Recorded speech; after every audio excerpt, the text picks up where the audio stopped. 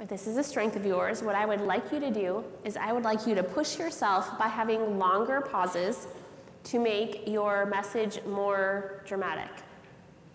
For example, if you get to a point of your pitch or your communication that you want people to remember, if you pause, pause, pause, and repeat that key line, people will pay attention to you more.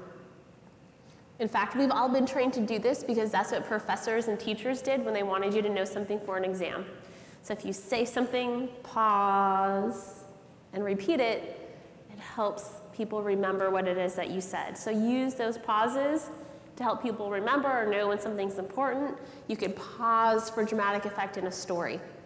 If you were focusing on silence because junk words were an issue for you, what I want you to do is focus on starting the first sentence of any communication with a grammatically necessary word. I am so excited to be here because our pack does this. Instead of, okay, well, I'm excited to be here. Or so our pack does this.